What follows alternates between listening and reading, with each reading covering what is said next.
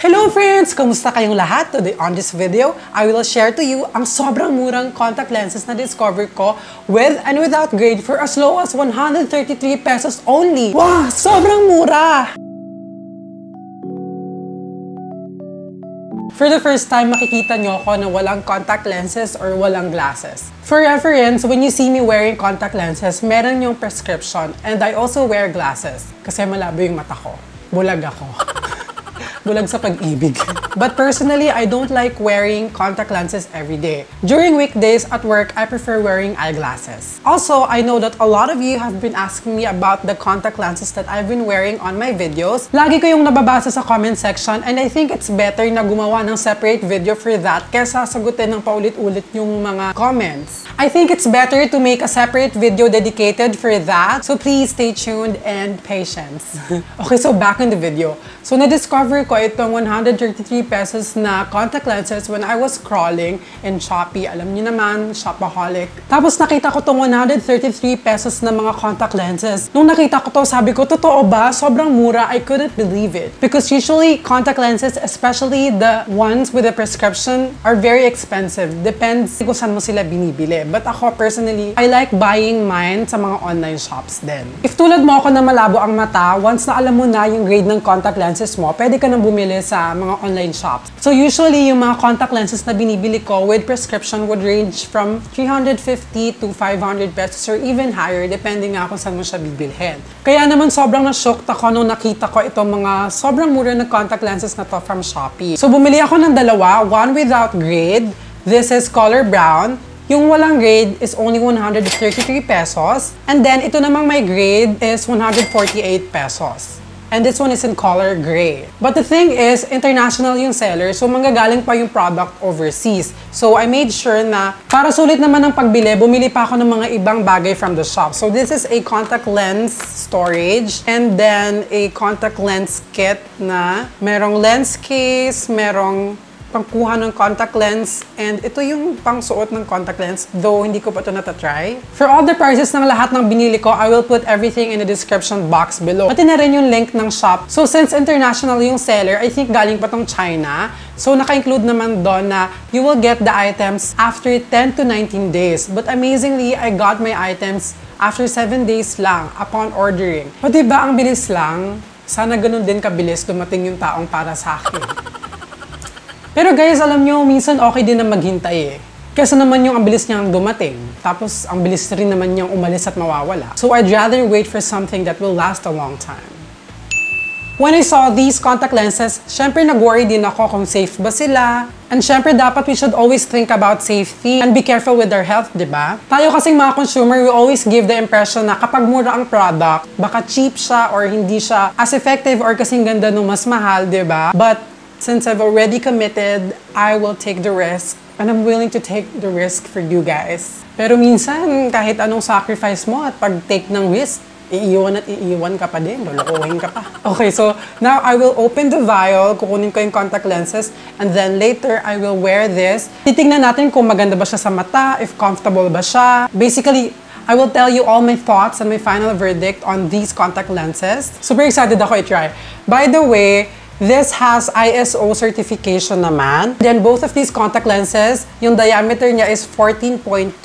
Yung my grade will expire 2021 pa. And yung walang prescription will expire 2022 pa.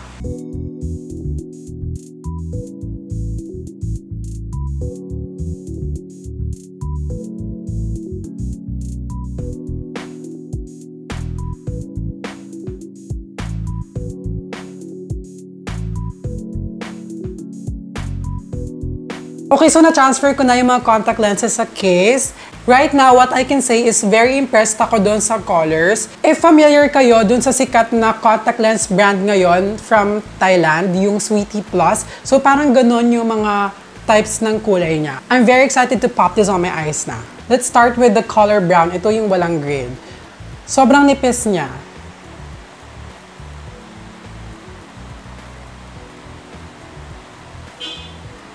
Ayaw masuot.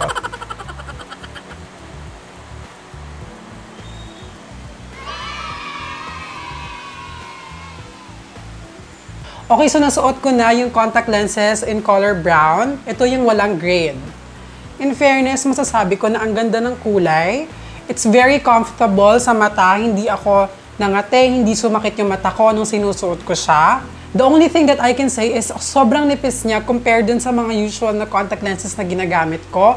And then, because of that, medyo mahirap siyang suotin. Sobrang struggle. Medyo nahirapan ako dito sa left side. Pero, as for the color, maganda siya. Ang ganda niya. Though hindi siya color brown, parang color green. Pero, yung mga usual na lenses na uso ngayon, kapag yung color brown, parang kulay ganito talaga. Ang ganda. Ang ganda, para siyang natural looking. It looks even better sa personal, I swear. Para siyang natural talaga. And I like the diameter, hindi siya parang dull eyes, hindi siya fake looking. Ngayon naman, let's proceed yung my prescription and color gray.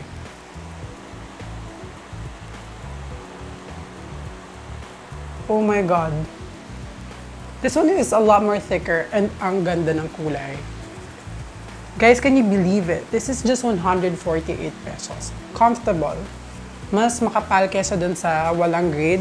The color, wow! I can't believe this. Parang mixture siya ng gray, tapos may pagka-blue na green. Ang ganda. I swear, mas maganda siya sa personal. So, isang factor pa na kinoconsider ko, kaya ako natakot bago bumili nito, is baka joke lang na meron siyang grade. Pero, guys, meron nga. Ang labo, malinaw na. Ang labo, malinaw na. So, ito na siya, guys, gray with prescription. Ang ganda. Less struggle yung pagsuot ko nito kasi medyo mas makapal siya compared dun sa brown na walang prescription. Guys, ang ganda. I can't believe that this is just 148 pesos. Wow! Literally, I am surprised.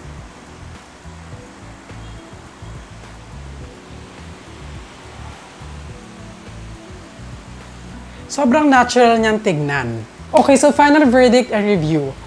Grabe, wala akong masabi. Ang ganda. Shocked pa rin ako. Hindi ako makapaniwala. So for the price of 133 and 148, I can say na sobrang worth it itong contact lenses na ito. As in, it exceeded my expectation at sobrang nagulat talaga ako na ganito yung outcome, hindi ko ini-expect. Nung sinuot ko siya and right now habang nasa mata ko na siya, wala akong nararamdaman na sakit or pangangate or mahapde sa mata. Same lang yung feeling as I would wear my normal contact lenses. Para sa akin ha, comfortable siya sa mata. And also kapag ginagalaw ko yung mata ko, ayan, so sumusunod siya. That means maganda yung pagkakapit or pagkalapat ng contact lenses sa socket ng eyes natin or sa mata natin, sa eyeballs. The only thing na masasabi ko is yung brown na walang prescription. Ang nipis niya, medyo nakakatakot siyang gamitin kasi baka mapunit siya agad. Pero nasuot ko naman siya successfully. Since manipis siya, medyo struggle siyang ilagay sa mata. Pero konting patience lang and nasuot ko naman siya agad.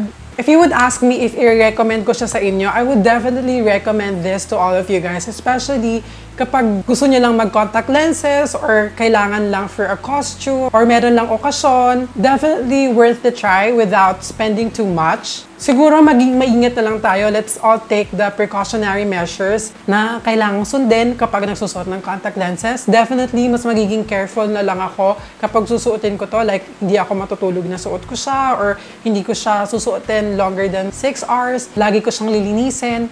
Pero sobrang ganda niya talaga, guys. Hindi ako makapaniwala and I'm not even kidding. Sobrang satisfied ako sa contact lenses and even dun sa mga reviews ng mga bumili ng contact lens na to sa Shopee, maganda rin yung feedback nila. And I see why, kasi ang ganda. I mean, aesthetic-wise, sobrang pak. Para siyang natural. Sobrang ganda, guys, and amazed pa rin ako until now. Pero syempre, disclaimer, whatever works for me may not work for you, and what works for you may not work for me. So I cannot assure you na we will have the same experience with these contact lenses. But definitely, I would recommend, kasi hindi naman ako nasaktan. Tungsuhan ako masaktan, tama na. Ang ganda niya talaga sa personal, guys, I swear. Hindi ako nagloloko. I'm going to wear these contact lenses for 6 hours and I will let you know kung anong mararamdaman ko all throughout the day.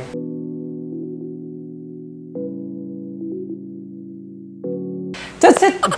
That's it for this video, guys. I hope you find this video helpful. And sana nag-enjoy ka. If you did, make sure to like this video. And if you want to support me and if you want to be with me on this journey, make sure to subscribe to my channel. I see you on my next video. God bless everybody. Bye!